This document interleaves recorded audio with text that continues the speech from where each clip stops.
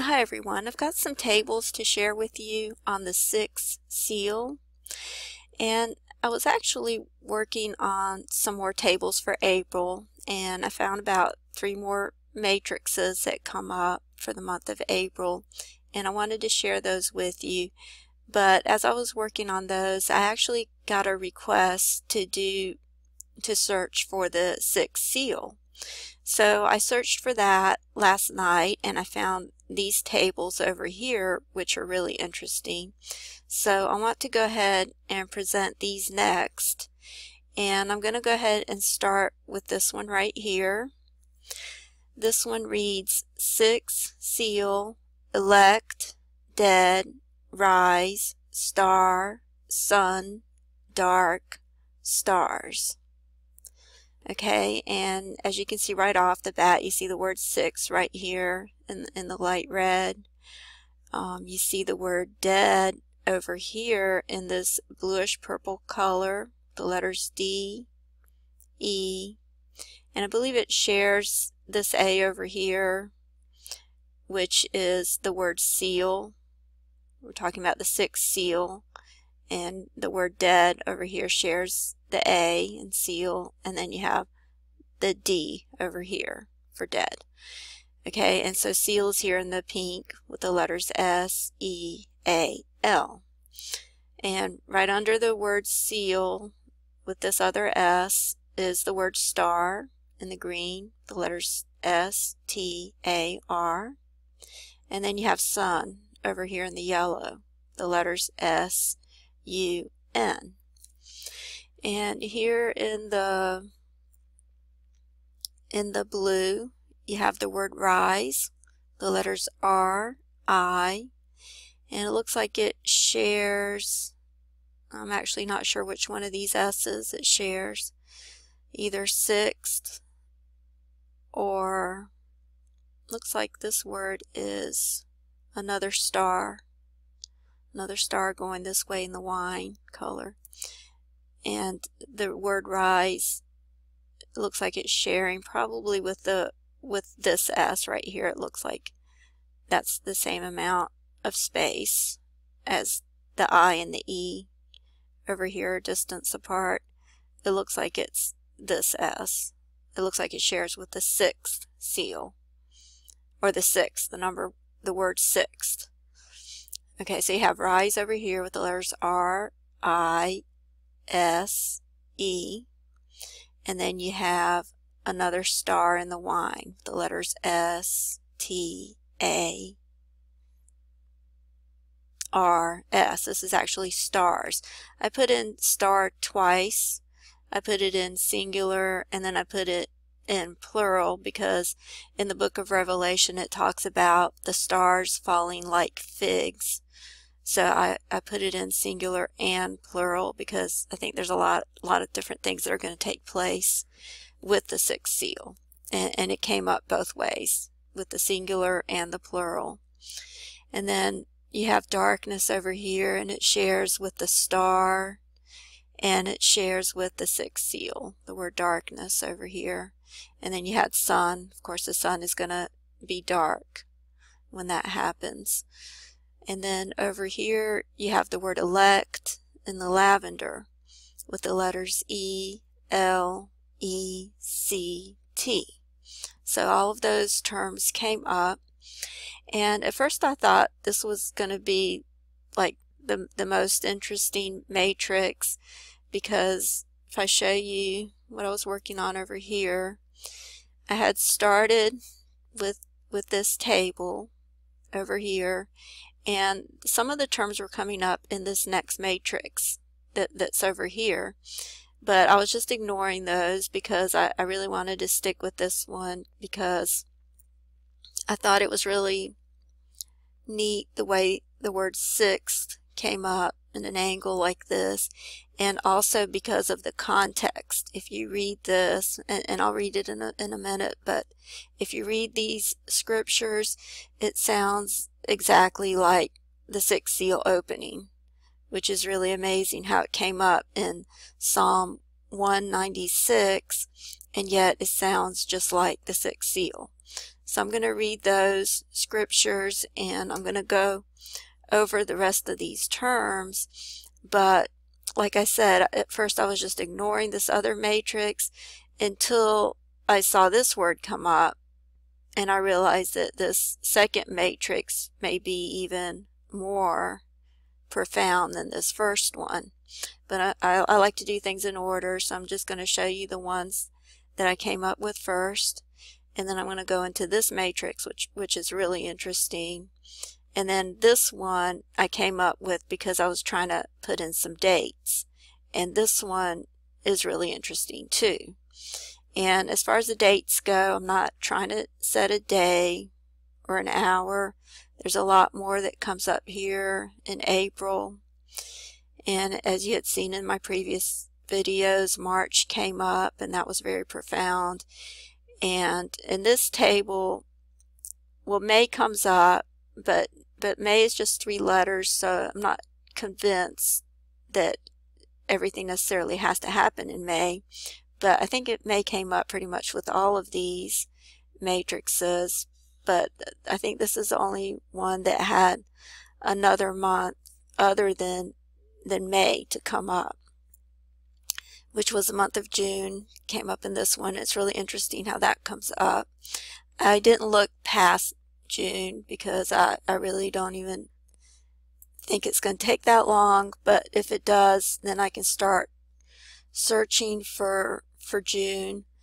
But if you look at this second Advent table that I had done, and if you haven't seen the video on this, you should really watch the video on the second Advent because it has a lot of interesting things.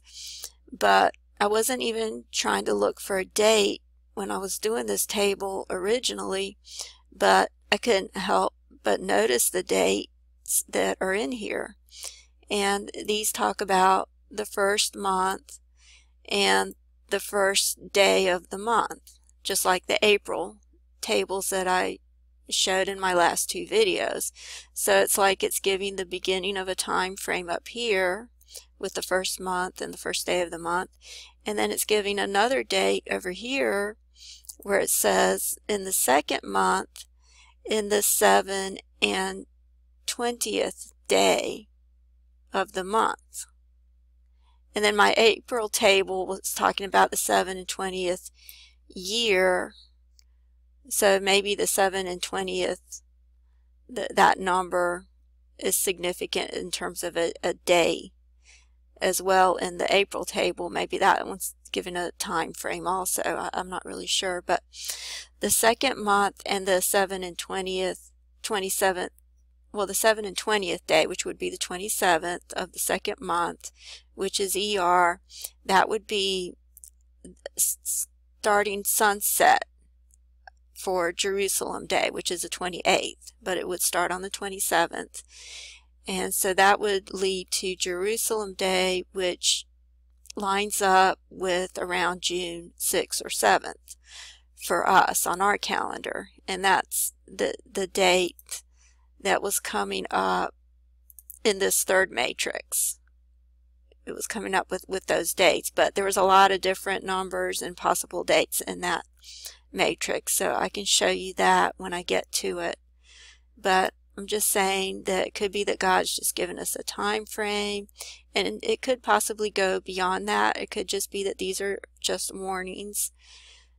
I'm really not sure, but 1 week after this date would be Shavuot. Of course, Pentecost for the Christians would be sooner than that, but that would be sometime in June. The 7th is Jerusalem Day, and then about a week after that would be Shavuot. So it could go, beyond this date right here. I'm not really sure. But I just wanted to mention that because I'm not trying to set a date. There's several dates in the matrices that come up, and they could just be warnings. So I just want to make that clear. But I'm going to show you the dates if I see them in here. But I'm not trying to set a date.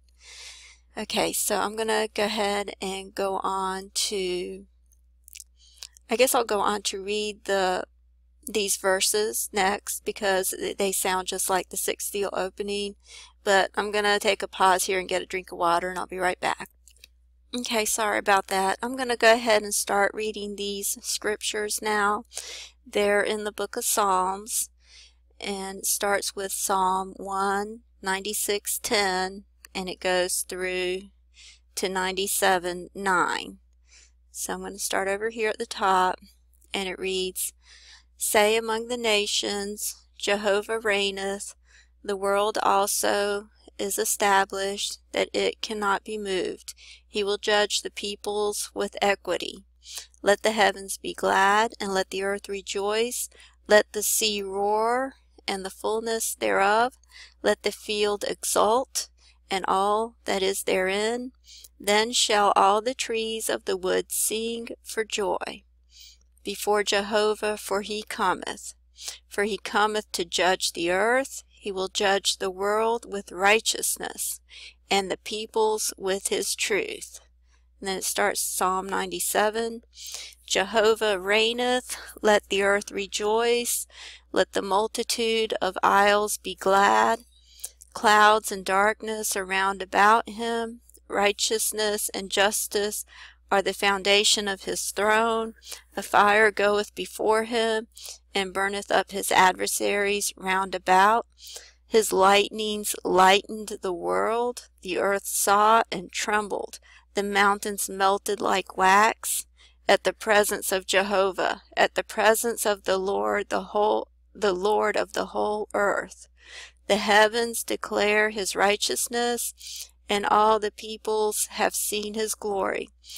Let all them be put to shame that serve graven images, that boast themselves of idols. Worship him, all ye gods. Zion heard and was glad, and the daughters of Judah rejoiced because of thy judgments, O Jehovah. For thou, Jehovah, art most high above all the earth. Thou art exalted far above all gods."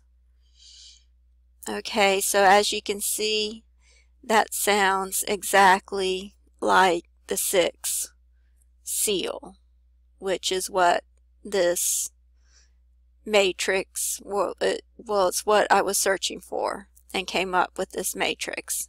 And it sounds exactly like the sixth seal. So that's pretty amazing.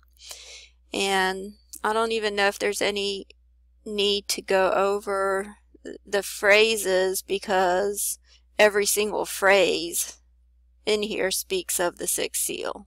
I mean, the whole thing speaks of the sixth seal. So I guess I'll go on to go over some of the terms that come up. And like I said, I only did a little bit because then I switched over once this word came up. I started working on this matrix. So there's not that many terms to go over, but I'll go ahead and get started on that. And actually, I think that's the one I just did. So I'll start with this one.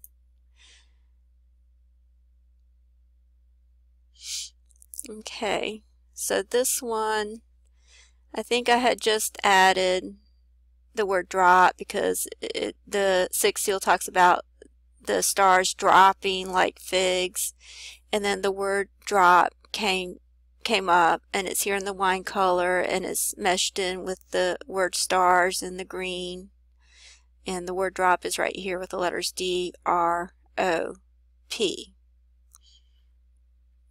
And let's see what else. Okay, in this next one, I added the word lion, roar, and Lord. And you see the word lion over here in the green. And it's interesting how that comes up because it's right here where it says he will judge the world.